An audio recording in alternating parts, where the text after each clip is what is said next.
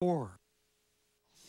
We promised you an absolutely fabulous workout, and that is what we're starting. Deborah, Denise, and I are ready. We have our body shaping ab blasters out. If you don't have them, it's okay. Stick with us, do the same exercises. All right, we're going to start with a basic crunch. Lay down on your back. Make sure that your lower back stays on the ground. Light grip. We're not using our arms to lift us up. We're using the force of our abs, okay? It's just a nice basic crunch. Ready? 5, 6, 7, and bring it up and down. Up, up, and up.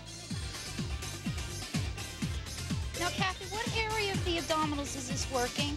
Right now, we're working our upper area because we did promise you upper, lower, middle, obliques, just about everything. So we've started with the upper. And I can feel it in my uppers. Me too. What's nice about this is that we have the cushion behind our head, so it's supporting, so we're not straining our neck. Now, if you don't have this piece of machinery, make sure that your chin is not resting on your chest.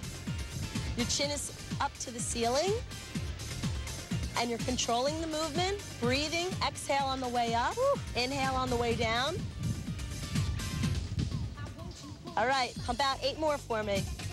7, 6, We're counting down. 5, 4 more. 4. Boy, I can really feel it.